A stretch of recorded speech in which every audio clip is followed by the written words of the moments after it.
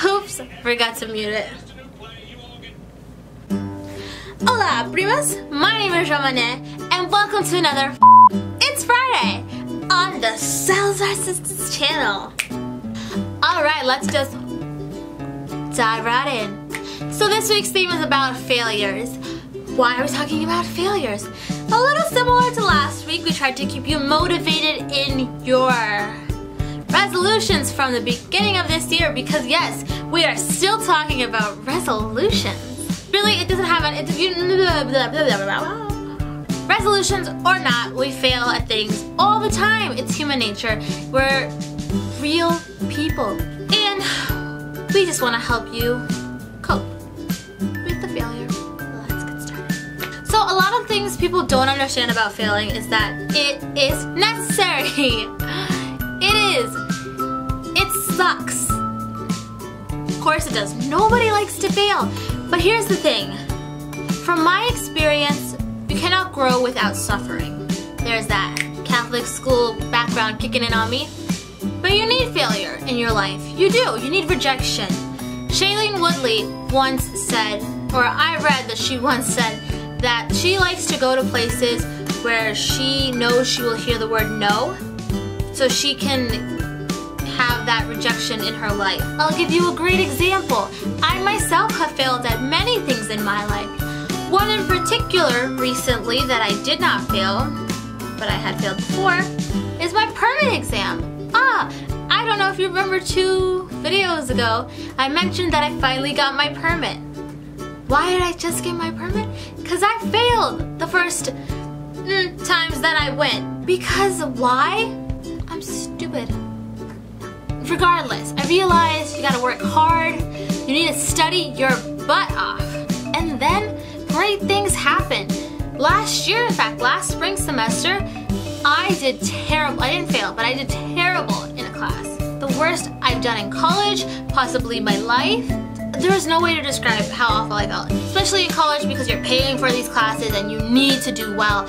I felt as though I was wasting my parents' money, but all it did was motivate me more to do better the next semester. Well, okay, I'm gonna be honest with you. It didn't at first. I really just wanted to be like, screw all this, I don't care. But you know what? You have to think big picture. So in terms of classes, if you don't want to do something, you can't think about getting the work done to get the work done. You need to keep in mind the future. So what will I gain from this coursework? What will I gain from this class? What, at least one thing, can I take away by doing this assignment? What can I take away from here to make myself better? So in the future, I don't fail or I can avoid these mistakes. But I think at the end of the day, while for me my cycle of failure usually tends to be I fail, I want nothing to do with whatever I failed with, I throw it aside, I bury it, I do not deal with the thing, then it explodes on me with emotions because I am an emotional person and I am forced to deal with it, and I do. And it motivates me to just, if anything, to relieve the pressure off me.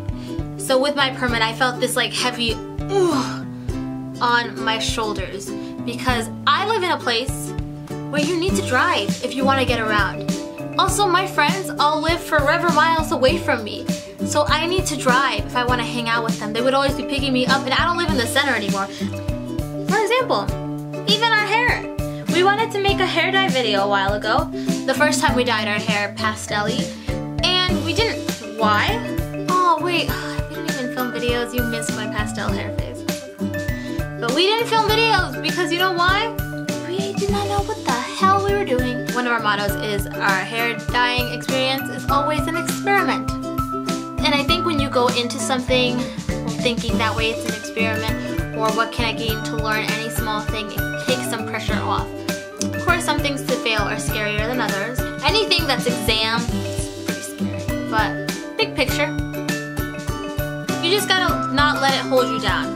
If your resolution was to get an internship and you didn't get one, you can't let that failure of getting it that semester hold you down. You gotta keep your spirits up, and you gotta maybe backtrack a little and think, what can I do to to make sure that I get one this time. Or if you fail the test, okay, well, what did I do that I shouldn't have done? What did I do that helped? How can I improve the way I study? So a lot of analyzing. Maybe it's just me, but I feel like life is just a lot of analyzing. You have to analyze literally everything you do if you want to live a happy, successful, and helpful life. You gotta know the patterns of yourself, the patterns of everyone else. Life is a pattern. Alrighty, I think that's all I have to say about failure. The 3 quick tips to help you not fail. Ba-da-ba-ba. Gather yourself and research/study. 2, make a game plan on how you are going to study, how you are going to go about doing the thing that you want to do. 3, do it.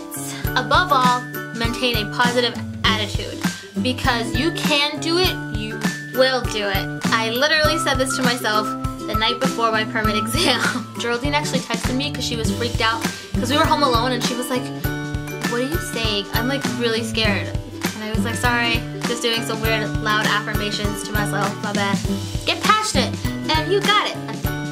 Again, even if the thing seems irrelevant to your life, just learn one thing.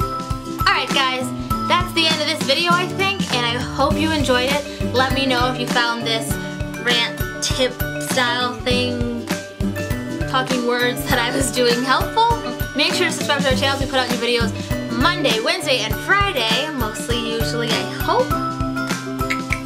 Like this video if you like it. If you are subscribed, make sure to tell your friends to subscribe, because then you get a thumbs up. And I will see you next week. Bye! Oh, this is your Aunt Scream, and welcome to my new routine of ending videos and singing formation. Oh, yeah, I'm gonna stop now. See you guys!